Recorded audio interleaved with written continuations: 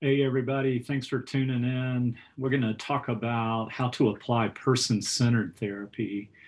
And person-centered therapy is humanistic therapy. So we've been talking about if you're in the behavioral health profession long enough, you eventually become a humanist. And so we're going to talk about a little bit what that means. And Carl Rogers, potentially the father of humanistic therapy, and he's got this great quote that I like to share, that first we accept ourselves, then we change. You know, so often we feel inadequate and we got to do stuff and we got to heal stuff before we change. And ultimately what he's saying, because he believed, different from the existentialist, he believed you're actually born with a drive towards self-actualization and that there is an innate growth force. Okay, so that's different from the existential. He believed there was an innate growth force.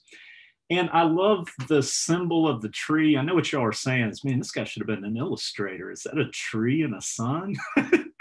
But I like this because the idea here, and really it sums up kind of Carl Rogers' theory, is that if you're in good relationship, you will blossom. You will become who you are.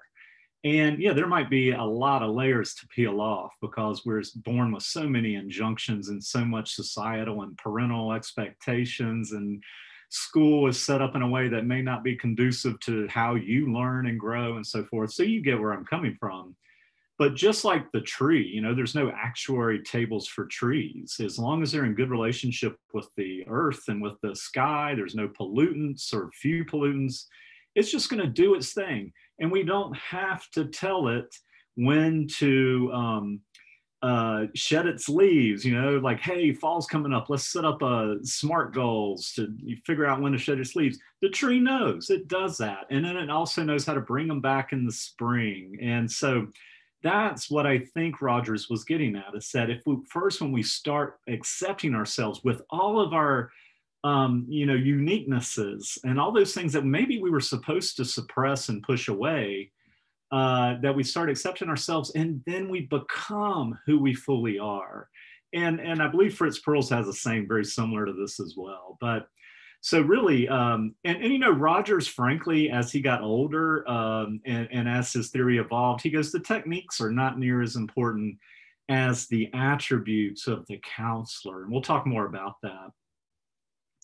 Tea kettle counseling, a lot of your counseling is going to be people coming in that just need to let steam out. They just need to let steam off in a safe place with somebody who's probably heard this kind of stuff before. They're not going to be shocked by, strange thoughts or, behaviors and all that kind of stuff.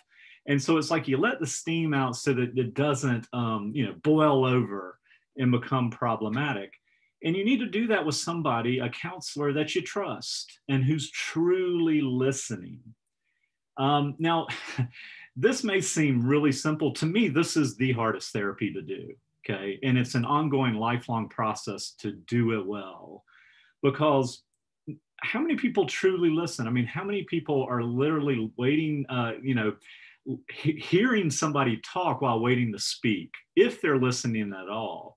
So we're truly trying to get into the mindset of a client and be able to fully understand, or to the best extent possible, understand what they're experiencing. And in that process, we want to express empathy for their journey. We want to, extend positive regard. Okay. And this can be easy for folks who've been traumatized or whatever, but this is also for folks that have done things that are disagreeable and not, that society condones. So we need to make sure that we're extending positive regard to everybody. It's easy to do that with people that are suffering, but if you do it with people that have made really bad mistakes, then you really are moving into being a really wise counselor. And the congruence is that we're going to be who we are. We're going to be authentic in ourselves. And Rogers even has a story of feeling bored in session and saying that. He goes, I want to tell you what I'm experiencing with you. The reason for this is I'm wondering if other people experience you as that as well. So again, it kind of like what we were talking about in the existential video, is really paying attention to the professional relationship, the counselor-client relationship, and learning to be assertive and authentic within that relationship so that people can learn how to do that and take it to their outside world with their partners and their colleagues and so forth. All right. I will also say that, you know, Hollywood depicts counseling as people talk and then have a cathartic experience or discover something in their childhood and they're changed. I'm sorry, it makes for sexy TV, but that's not how it works. A lot of behavior changes practice. If you are trying to be more open-minded or more positive within reason or more mindful, that requires practice. And you need to, you know, I mean, if it's writing the things down on the mirror in your bathroom so that you see it really often, or if you've got some kind of reminders on your phone, but just know that behavior change and really changing our thoughts requires practice. It's not just going to be, it's a little bit like you didn't learn piano by taking 6 lessons.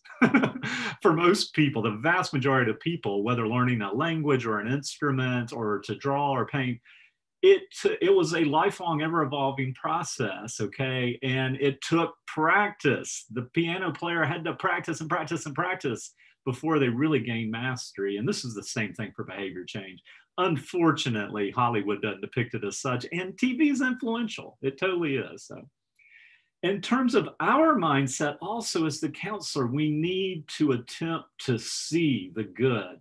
I also like Marsha Linham talks about this when working with borderline personality disorder, is seeing the kernel of truth in the actions, whether they slashed somebody's tires or they had a suicide attempt.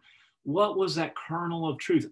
And you know, we'll voice that. I can see how you would want to do that. I could see how that would make you so angry you'd want to slash tires.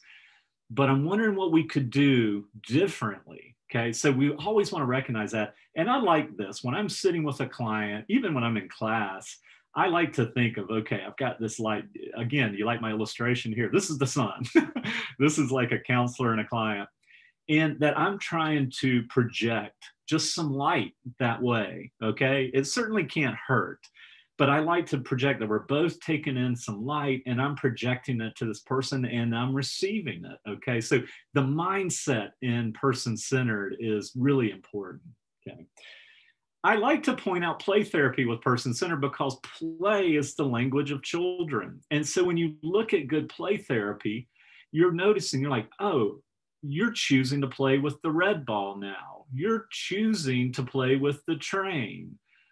You're not sure how to do that, but you're trying to figure it out. So we're essentially giving that person unconditional positive regard and tracking what they do. So that kid knows that they are being observed and in a good way and in a facilitative way. And that, you know, that rarely happens. You know, if you're a parent and your kid's playing, you're preparing dinner or you're watching TV or folding clothes or whatever. But the same thing, I think play therapy is great. Shoot, what am I trying to say here? It's great training for anybody wanting to do counseling because you have to really look and understand what the person is doing. And so you're going to point out the good things here. So with person-centered therapy and Carl Rogers, this is just a few of the main things that I think you can take away and actually use with clients. And again, if this is helpful in any way, please like, share, and subscribe and comment. Let me know what would be helpful to see. I'm going to be posting a lot more videos to get ready for my classes in the spring. So it is helpful to know what else you would like to see. All right, y'all, take care. We will talk to you in the next video.